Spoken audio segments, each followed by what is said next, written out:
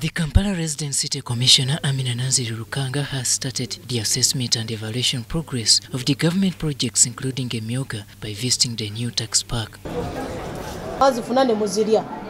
Yet, mubadde n'enkola zammwe ziri private, SACCO zammwe mubadde nazo, cash round zammwe muzirina, nga muzimanaginga. Why is it zino za government mugamba temuzisobola zaagana zaali zeetaaga amagezi agave wa Katonda? RCC Aminah had many questions for the leaders and members. Bameka kumwe nga muli bakulembeze mu SACCO ezo. Ofisi zammwe ziri tudda. Obufunze mundese mu kifo kitali kituufu. Bekiba kyetaagisa bamugenda nammwe. The answers from the leaders, however, seemed not convincing. We have come to learn, as it has always been said. They think this man was given to them as a token during campaigns. But in reality, they know this man was given to them for development. The RCC was in the company of Maureen Alice, who serves as the Emyooga coordinator in this area. The government has a directive on how this is going to be done. Whoever ate the money of Emyooga is supposed to refund it.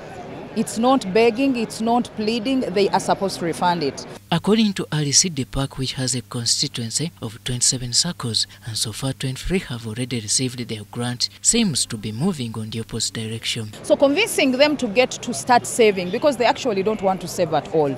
Yet the saving is their own. No one is taking it away from them. But believing it that someone should save for their future is not easy. So we have to come to them, beg them, pray, ask them now and then. She also highlighted some of the challenges and inconsistencies in the administration and management of the SACCOs. Abantu abasinga abafuna sente zino SACCO bazifuula zaabwe.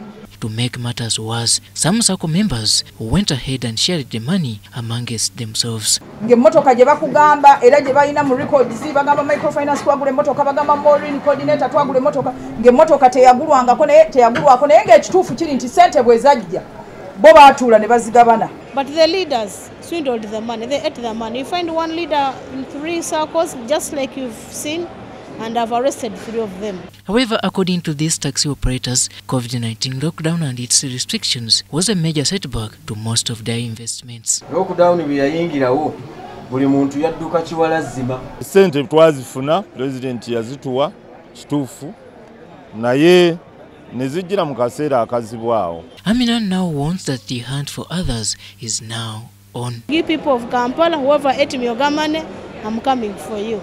I'll not tell you when I'm coming, but I'll come. Be rest assured.